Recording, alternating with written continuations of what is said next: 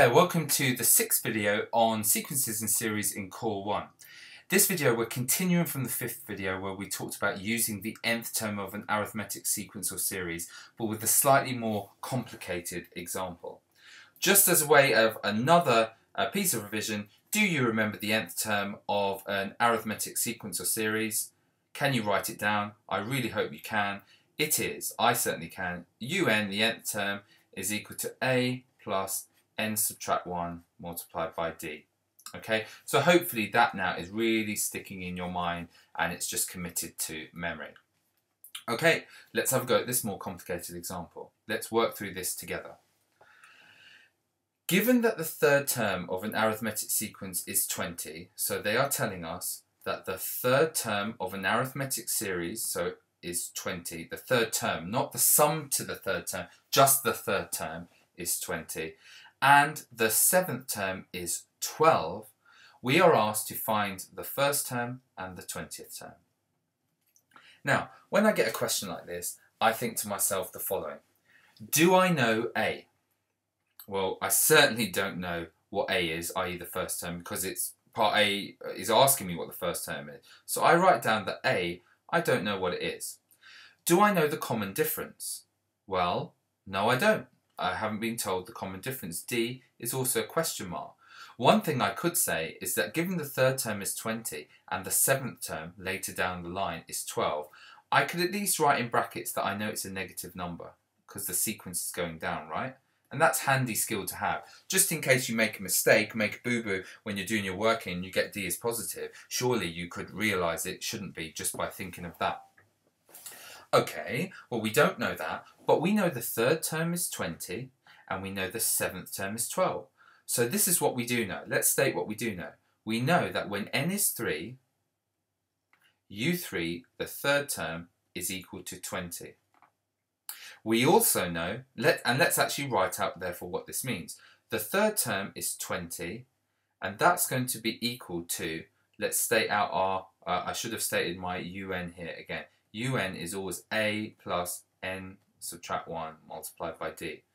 So in this case, when n is 3, u3, which is 20, must be a, I don't know a, but I do know plus n minus 1, which will be 2d. So that is a fact I can state from that. Also, I could state that when n is 7, n is equal to 7, I know that u7, the seventh term, is 12. So I could state that u7 is 12 must be equal, given by this formula, a plus 60. Okay, that's just substituting n is equal to 3 into this formula and making it equal to 20 because that's the third term, and then substituting n is 7 into this formula and making it equal to 12 because the seventh term is 12. Now I have an unknown I want to find a, and I have an unknown I want to find d, and I've got two equations, so I can label them equation 1 and equation 2, and I could solve them simultaneously. Now because I have 1a here and 1a here, I could just do equation 1, subtract equation 2, right? And it would eliminate the a and just leave me with an equation with d that I could solve. Okay, so let's have a go, just carefully. Equation 1, 20 take away 12 is 8. And that must equal a take away a is nothing. Now be careful, 2d subtract 60 is negative 4d.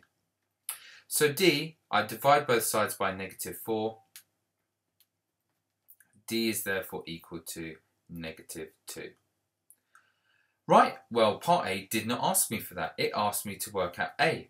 Well, I can sub this back in. So sub d equals negative 2 into either equation 1 or 2, let's just put it in 1, and I would get 20 equals a, which I don't know, plus 2 multiplied by negative 2, so that's 20 equals a subtract 4, and if I add 4 to both sides, a must be 24, and I'm done.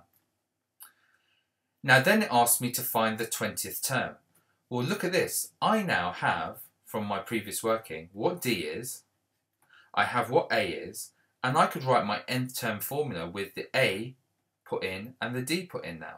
So the first thing I'm going to do on part B Let me just write part B beside it here. I don't want to go into another page. The first thing I'm going to do for part B is I'm going to state, well, I know that un is always a plus n subtract 1 multiplied by d, but I know a and d, so un must be equal to 24, which is a, plus n subtract 1 multiplied by negative 2, which I could just write as un is 24 take away 2n minus 1. I'm bringing the negative 2 in front there. So that's the nth term. We want to let n equal 20 in order to work out u20. They're asking for the 20th term, which is u20. So let's substitute n is 20 in here. 24 take away 2 multiplied by n take away 1, which would be 19. So u20 would equal 24 take away 38. Okay, and 24 take away 38, u20 would be equal to negative 14.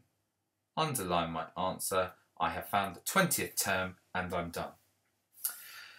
So that's it for this video. Other than just to point out, this is an extremely popular exam question, extremely popular. So make sure you have full mastery of this style of question here, because it comes up a lot. And if you've got this covered and you're good with your basic simultaneous equations, and watch out for negative numbers because they come up a lot, you will be absolutely fine and nail this question.